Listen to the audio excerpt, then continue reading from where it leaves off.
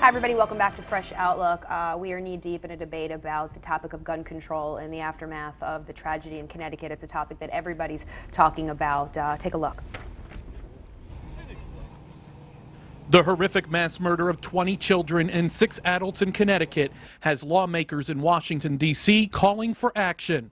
Among them, California Senator Dianne Feinstein. I'm going to introduce in the Senate, and the same bill will be introduced in the House, a bill to ban assault weapons. And it will ban the same for big clips, drums, or strips of more than 10 bullets. The federal assault weapons ban expired in 2004. Since then, the powerful NRA and pro-gun lobby have successfully discouraged any new laws.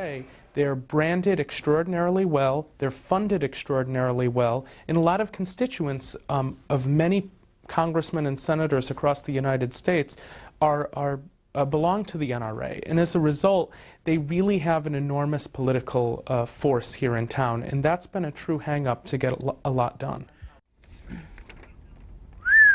Wow, so much to get to. Before we continue the conversation, I want to introduce a special guest we have on set with us, Barry Danilian. He's a father, a martial arts expert, also a firearm owner. So welcome to the program. Thank you. Glad to be here. Glad you could be here. How do you feel? I mean, we've also been giving our opinions. Yeah, so I'm curious, as an owner. I'm horrified like everybody. Right. I mean, my reason for being here is to perhaps give a different view of gun owners. I'm not an NRA member. I never have been.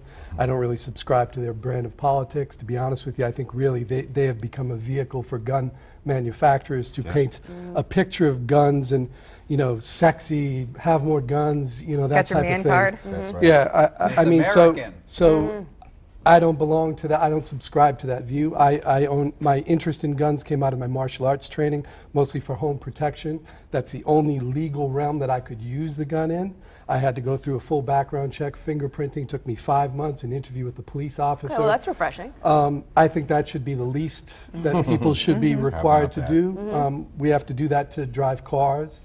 So that should be in place. That to me seems reasonable, and I would put out there. I think most gun owners that I know agree with that. Do you know anyone who's gotten a 74% of gun owners in the NRA? 70% yeah, of the NRA. I think that's a no-brainer, and that should be implemented immediately. Well, I read that 40% of gun owners don't have to go through background checks. I mean, 40% of the sales of guns. Yes, that's right. Yes, you do not have to have the gun any show thing. The gun show and the internet. The gun show loophole is also right. in the internet. I mean, and this whole idea when the assault weapons ban expired. I mean, there were so many loopholes in that law. Right. Swiss cheese and how guns were being changed, little asterisks, and so to me, passing that again doesn't really mean that anything's going to. Well, we have to be concerned about that. You're right, because the technology and the gun manufacturers can outpace the laws. Sure. Right, they're subverting the system in a lot of ways. But the ban wasn't robust enough to begin with. We got to have a different kind of assault weapons ban in place. The other thing about the assault ban was that weapons that looked a certain way, that weren't necessarily high capacity, were put on the list, and other weapons that were actually very high capacity and could do a lot of damage were not on the list. Why did that happen, Barry? Well, I think a lot of it ties into the same thing. It's a way to kind of skirt around these issues in terms of,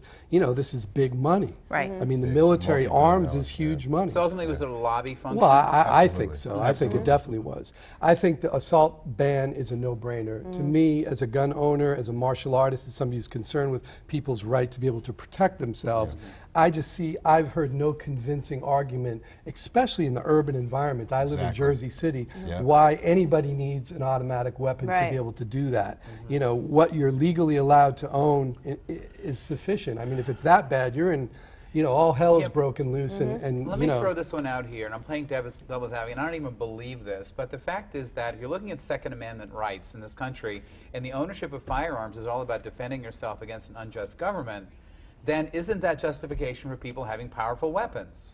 I don't advocate for it. How often are you assaulted by a madman that you need? I mean, for how often me, does that happen? Yeah, I agree. If you're going up against the government with a pea shooter, I mean, well, I agree. I mean, for me personally, I believe. I'm not trying to give any good ideas to the NRA. My sole reason, and I think probably the sole, I mean, there are people that are competitive shooters that compete as a sport. Let the gun ranges own those guns. Right. There are people that are hunters, fair enough. There are also people that are collectors, fair enough. For me and most of the people that I think that I know that own guns, it's purely for a specific scenario, and that's it.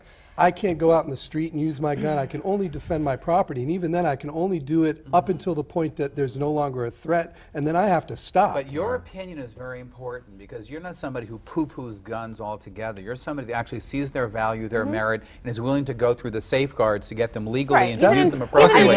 So your point of he's view not is the very guy we're important. worried about. No. Look, but I mean, I lived in a house with, you know, we had loaded guns and Really? gifted. Okay. Oh yeah, I mean, this was something that I came to. I mean, when I lived in upstate New York, you know, I was introduced as a young reporter at the time to the NRA and doing a fair and balanced story on them, and I got a lot of nice feedback from them afterwards to say that in fact I didn't paint them out to be some terrible group or organization, because I was very much in touch with the fact that all of my friends and family that lived there were people who owned guns because they did like to hunt and were, you know, going out for, you know, quail and deer and that kind of thing, and venison, and would take their guns with them over to California. I had loaded guns in my house, gifted one for Christmas. Do you?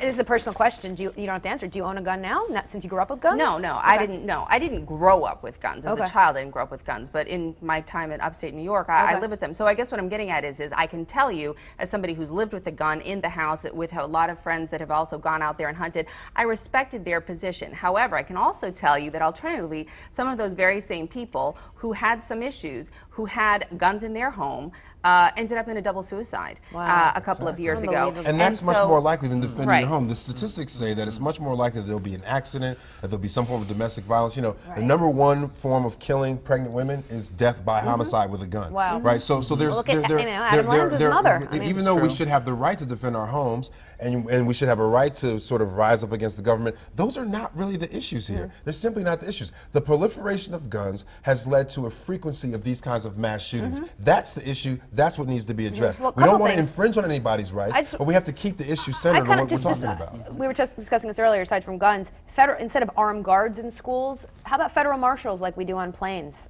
Maybe they're in just don't disguise. think that's the answer I don't in think that general. could I don't think hurt. that's I don't the think. answer. But let's segue for a moment. I do want to talk about mental health, because a lot of people are saying this isn't just about gun control, it's about mental health. Perhaps if Adam Lanza's mother was on a list that she had a son that had mental health issues, she would not have been able to own those guns. And I think that's the kind of those are the kind of policies we need to implement. How do you guys feel? Yeah, more comprehensive Common background sense gun checks. safety. I mean, the other thing too, and this is maybe just a real overview of the whole thing, I think as a nation, we have to ask the question, why have we become so violent? Exactly. Why have Are video games to blame? Solely I mean, video games? I'm not sure it's one thing. I think, and that's the difficulty to me with this issue, is that there's so many, you know, crime, poverty, economic injustice, you know, all these things, mental illness. Other the countries access- aren't as Even very violent. Right. as The we number are. one thing that distinguishes us from everyone is Right. the proliferation of guns. Right. You know, again, 5% of the world's population, we own half the damn guns. Right. That is insanity. Well, Switzerland, Finland, almost as much per capita as gun ownership, a fraction of the violence.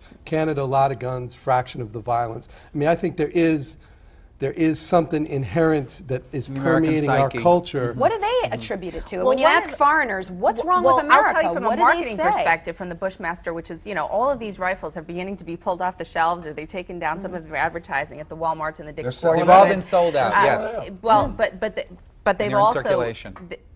right, and like I said, gun you know, sales people go are- up when mass shootings go up. But in Yes. the advertising and marketing materials, they're trying to market to your man card. They're trying to give you authority. about They're trying to masculinity. give you, you know, this is the American dream. I'm a guy. I have testosterone. I want to protect my family. I want to make sure that nobody But gets there are hurt. guys with testosterone in other countries, so why they- is it so prevalent here? Well, what I'm saying is that they're preying on that in our American psyche. You could start to blame anything. You could blame feminism. You Right. could say that, you know, but I can't give you that answer. I can tell you that that's the marketing, and that's the marketing. psyche that's Okay. going into folks. And so when you look at some people that may be a little bit more on the outside, a little bit more loners and stuff, they're also marketing to them too. Like, hey, Right. you can instantly get Power, your yeah. authority and your power. And I don't agree with it at all. Yeah. But in much the same way that the women's beauty industry promises a better life if you do this or that to your hair, Great to your analogy, body, Francesca. you know, That's a I great think point. that they're kind of using But the gun listen, I industry don't want to to do that talk for about men. like Great point. video games and the culture of violence, which is also very. I don't want to talk about those things until we get common sense against gun safety laws in place, because Yeah. that's the predicate. Well, once we do that, then we should continue the conversation and talk about all these other things. When we talk about mental health, remember, even though all of these shooters have mental health challenges, only about 1 to 2% of the mental health population is ever going to be violent. So what right? will About 30% of Americans have mental health challenges. We need to address that, but that's not really the central issue. What's the solution to making Well, it Vice safer? President Joe Biden and this task force are going to have to come up with these recommendations that Obama laid out for January. So the question is are they really going to limit it pretty much to assault weapons, or are they going to go further and deal with more of the handgun issue? That's kind of the question that I had, because I have no doubt they're going to go back to where we were with the assault weapons ban that expired in 2004. My question is how much further are they going to go in terms of the They got to pistols? close We the need gun major, show loophole. we Yeah, need the major loophole's gotta federal be closed. reform. Yeah, I mean, definitely. this is a federal issue. This isn't a state's issue, in my personal opinion. WJ, you haven't said a word I'm in being like awfully 3 quiet minutes. on this. I'm gonna, maybe I should share some of the thoughts I'm having. I can't document this, but I was reading actually an expert on mass murder who was talking about, actually, he's a professor at Northeastern in the 80s. I wish I knew his name. But anyway, he said actually part of the confusion, or part of the issue, the psychological profile of people involved in these kinds of crimes is a sexual confusion. And I think that that's something that actually we breed in this country quite a bit. Kind of this prudishness, the way that we go about actually dealing with our sexual identities, the way children are taught about it, and so forth. This is actually part of the equation. There's some form of repression that some goes kind on. of repression. Sure. And then what you were talking about, the testosterone thing, I'm a man, I got a gun. Sure. This is part and parcel of that. When I think about that kid in that house, Lanza, what's his name? I'm blocking his name. In terms of there had to be some gender confusion there. I'm sorry.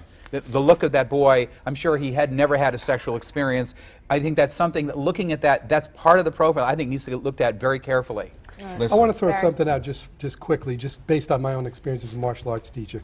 I've had a lot of kids over the years show up from the hood, a lot of anger, a lot of kind of trying to find what you talked about, the kind of misguided male ego. After about 2 weeks of training, that starts to go down. Right. After about a month of training, they start to have better manners, they start to be more polite. They do better in school. They do better in school. I think that there is this natural kind of rite of passage type of thing that a lot of cultures had inherent in the culture. We've kind of thrown that away. I think what's replaced it is, Black Ops 3 video games. Sure. That's not the main thing, but that's just a component of a real multifaceted problem. Well, Can I throw one up? No, so I'm just saying that I've seen effective transformation, whether it's martial arts or whether it's sports or whether it's music or whether it's something, if we invest in those things, I think a lot of the temperature starts to go down. You bring up a points, good Taryn. point, because that's a good transitional point, because we're talking about this sort of death toll, but I want to change the conversation to talk a little bit about the emotional toll when you have a tragedy of this magnitude and the trauma and how we're dealing with it, how kids deal with it. Post-traumatic stress disorder seems to be a topic a lot of people are talking about. Take a look. The Newtown, Connecticut massacre has left a wake of political discussions in its path, from gun control to mental health. But another issue that's not being covered on the 24-hour news cycle is the emotional issue. As the nation mourns, struggling with shock and the grief of this horrific event, the question on every parent's mind is, what do you say to your kids?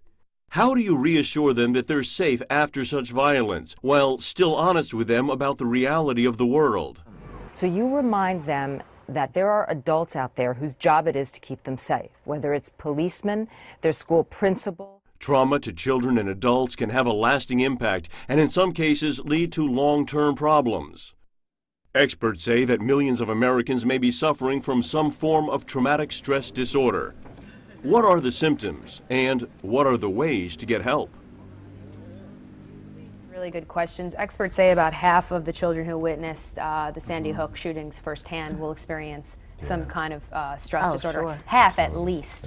Sure. And again, these questions, how do you handle it? How do you talk to children? And you just mentioned something very, very personal, if you wanted to. Yeah, I was carjacked at gunpoint, and fortunately for me, I was trained and I was able to defend myself but I mean, it took a couple years before the trauma of running, what if my kid had been with me, and what if this, and what if that, it's very traumatic to go through that, and I went through it being a person at that point who had been 20 years into martial arts and was pretty well trained to be able to deal with the stress of that situation. So I can only imagine what somebody going through something like that with no training or a kid. How did you get through it? I mean, how did you get through the PT?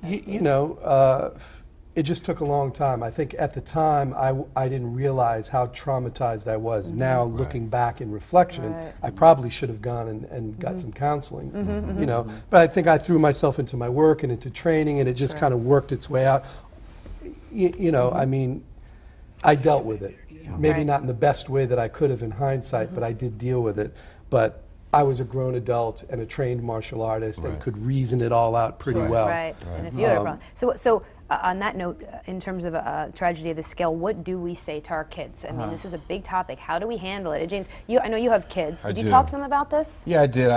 We didn't expose them to too much of the media, but you definitely have to talk to them about it. And I think you have to be honest with your kids about where we are as a nation and help them to understand that these kinds of things sadly and tragically do happen. I think you have to also sort of understand what's going on in the community of Newtown, which is we have an entire community now that in some ways is experiencing a collective post-traumatic stress syndrome. And so, like, for instance, them having to see LaPierre on his presser yesterday is an awful thing for them to have to see. And that's why you saw them respond the way they responded. What they need is to continue to get the national outpouring of compassion and of solidarity. And really what will really help that community and even help all of our young people who are seeing this is for them to see that as a nation we can actually make some real changes in these areas. I mean, that would help to heal a lot of the folk who are witnessing this and who are terrified by what goes on in this country. Well, I mean, kids are resilient. Most kids are resilient. I mean, a lot of these experts are saying, in terms of talking to them, make analogies that maybe like a toy is broken, it's not fixable, that but a lot of times when you go ahead. Is that you're laughing? Tell me. I don't know. I just feel I never get called on unless I raise my hand. Anyway, WJ. I'll tell you. I got two sons. Okay, they're in their mid-20s, 30s. If this had happened now, if they were younger right now, I would never candy coat any part of this. Yeah, you just gotta tell Life is filled with trauma. Actually, perhaps the most traumatic thing we ever experience is birth. And all of us gets through it, not to mention the conflicts developmentally we go through. And that's part and parcel of actually developing our humanity, is getting through tough times, making sense of it, and growing from the experience. Now, I'm not saying, these are horrible. What happened in Connecticut is absolutely horrific. But I'm going to tell my kids, if I have 6-year-olds, I'm going to say, you know what? There's a bad guy out there. They got the bad guy. Guess what? There's more bad guys out there.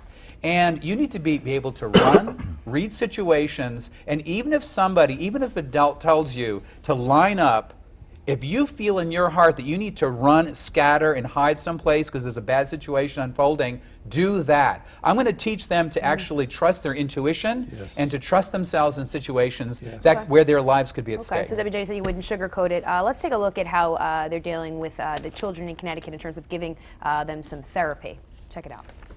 Desks and chairs from Sandy Hook Elementary will be transported to their new school in Monroe to accommodate the students. Tradesmen in the community have donated their services to ensuring everything is ready for the new intake of children. At the very least, want to give the children the opportunity to see their new school and to become more, as comfortable as they possibly can in that new area. As children headed back to school, volunteers with their therapy dogs descended on the town to offer residents a soothing way to cope with such horrible tragedy. We're here because of the tremendous amount of sadness that we have in this area, and therapy dogs definitely help when people are stressed and are in a crisis situation and are sad. Sister Mary Foley, who is a member of the Therapy Dog International Group, explained that therapy dogs respond to post-disastrous situations. So the purpose of the dogs is just to let people, children, people, young and old, pet the dog, see the dog, just pick up the unconditional love that dogs have for them. Yeah, we're talking a very cute note. Talking about therapy, a lot of people still feel that there's an existing stigma about therapy. It's something you want to hide, but it's important that therapy, if you need it, get it. There's nothing to be ashamed of. We all need it. Everybody could use some therapy. Francesca, you were saying you have a personal story to share. A couple of things. One, I've been to therapy before, and it helped me get through a very traumatic experience in my life. It was nonviolent insofar as a gun was concerned, but it was extremely shocking. I was engaged to be with somebody, and 2 days before the wedding, he broke up with me. Oh, my. And it took a long time, after 7 years of planning a life with someone and buying a house together and preparing for that, to sort of reconstitute myself and kind of figure out what the next steps were going to be. So that was a very traumatic experience that did take several years, including years in therapy, to get over. But as far as the children are concerned that are dealing with this particular thing, I think that, you know, there's a lot of things we can do. Promote safety, a calming sense, a knowing sense of like the kids have a safe place to go, that they're okay. We can continue to try to foster connectedness and community, and we can also answer the questions they ask us. It's good to not talk about it too much. It's good to sort of bring forward the answers to the questions that they do have, but to not necessarily bombard them. A sense of getting back to normal is important, but you can't negate what actually happened. Right. You certainly can't ignore it, because what'll happen is down the line with post-traumatic stress, people then end up getting into things that they don't want to get into, drugs and alcohol, other kinds of addictive behaviors, even if it's food or shopping or gambling. And those are the kinds of ways that people deal with stress when they don't really ultimately, you know, get to the bottom of whatever the issue is. And so it has a ripple effect. So those are the kinds of things you want to prevent for the children's future, so they're healthy adults emotionally as we go forward. Right, and just instilling hope, and I agree. I mean, the worst thing we could do is just sort of try to pretend that nothing happened. We need to explain it in a way that, you know, when my little niece lost her grandpa, she knows that Papa Jack's in heaven. She knows what it is. And again, had we not have, again, looking down the road, how would she be affected? Hey, where's Papa Jack? You know, you got to sort of condition them. So I wish we could go on. But WJ, you will be the first to speak in the next Don't make promises you can't keep. Oh, I'm going to keep them, WJ. Just you wait. On a much, much lighter note, it's time to switch gears and talk about the holiday season. After all, a wise man once sang, it's the most wonderful time of the year, right? Up next, we're going to look at some of the things that bring people together during the winter months, and we'll also have your interfaith holiday guide. You won't want to miss that. Stay with us. You're watching Fresh Outlook. Fresh.